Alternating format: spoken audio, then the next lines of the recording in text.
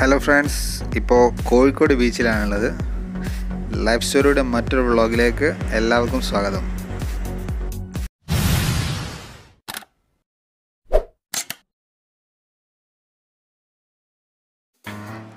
ഏകദേശം കഴിഞ്ഞ 3 മാസക്കാലമായി നമ്മുടെ കോഴിക്കോട് ബീച്ചിൻ്റെ അവസ്ഥ ഇങ്ങനെയാണ്.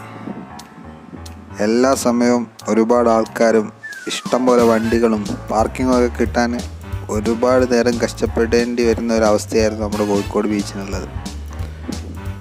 എന്നാലിപ്പോൾ ആളും അനക്കൊന്നുമില്ലാതെ വളരെ ശാന്തമായിരിക്കുകയാണ് നമ്മുടെ കോഴിക്കോട് ബീച്ച്.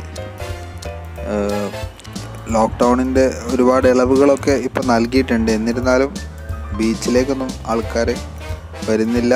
ആൾക്കാരെ പോലീസ് വരുന്നവരെ തന്നെ പോലീസ് കാര്യങ്ങൾ പറഞ്ഞ് മടക്കി അയക്കുന്നുണ്ട്. നമ്മുടെ ഈ കാണുന്ന പ്രധാന ഭാഗമൊക്കെ കയറ് വെച്ചിട്ട് അടച്ചിരിക്കുകയാണ്.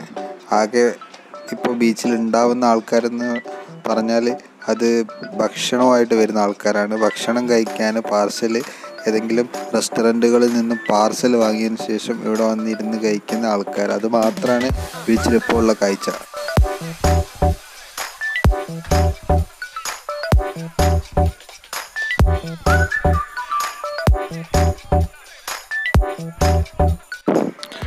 നമ്മുടെ ഇവിടുത്തെ വൈകുന്നേര കച്ചവടങ്ങളൊക്കെ അടഞ്ഞു കിടക്കുകയാണ്.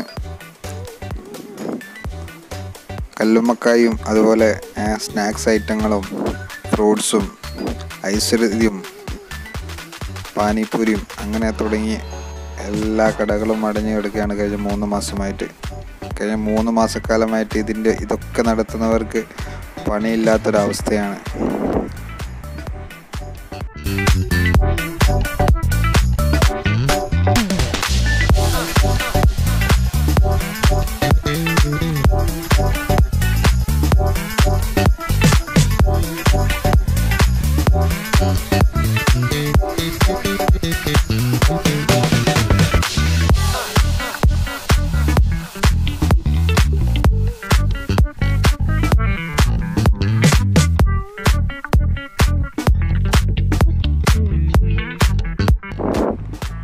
വൈകുന്നേരങ്ങളിലൊക്കെ നമുക്കൊന്ന് നമ്മുടെ വണ്ടി പാർക്ക് ചെയ്യണമെങ്കിൽ എത്ര സമയം നമ്മൾ ഈ ബീച്ചിൻ്റെ പരിസരങ്ങൾ കാത്തിരിക്കേണ്ട സ്ഥിതിയായിരുന്നു.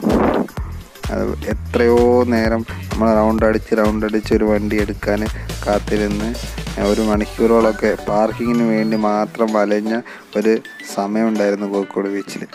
എന്നാൽ ഇന്ന് അങ്ങ് ഇങ്ങായിട്ട് 3-4 വണ്ടികൾ, അതും അവശ്യ സർവീസ് ആയിട്ടുള്ള ആൾക്കാർ മാത്രം, കോഴിക്കോടൊക്കെ അത്യാവശ്യത്തിന് വരേണ്ട ആൾക്കാർ മാത്രം വന്ന് അതിൻ്റെ ഇടയിൽ ഭക്ഷണം കഴിക്കാനോ അങ്ങനത്തെ കാര്യങ്ങൾക്ക് മാത്രം ബീച്ചിലേക്ക് വരുന്നൊരവസ്ഥ മറ്റൊന്നുമില്ല. വൈകുന്നേരങ്ങളിൽ പോലും കോഴിക്കോട് ബീച്ചിൻ്റെ അവസ്ഥ ഇപ്പോൾ ഇങ്ങനെയാണ്.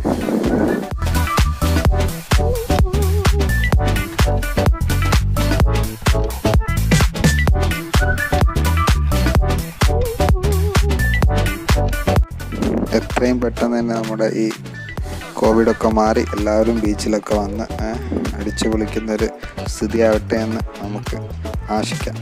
Okay, thank you.